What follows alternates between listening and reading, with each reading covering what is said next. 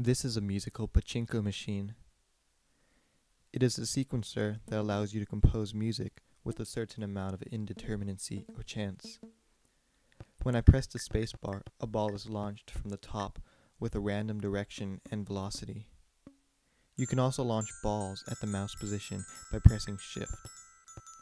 You can assign samples to the pins with the 3 rows of the keyboard: Q through Y for sound set 1, A through H for sound set 2, and Z through N for sound set 3. There are 2 versions of the program. The first one uses a built-in sound library that has 4 sound sets to choose from: Casio Sk-1 drums, rubber bands, Glockenspiel, and Mbira. The other version uses the Open Sound Control communication protocol to trigger sounds in an external application.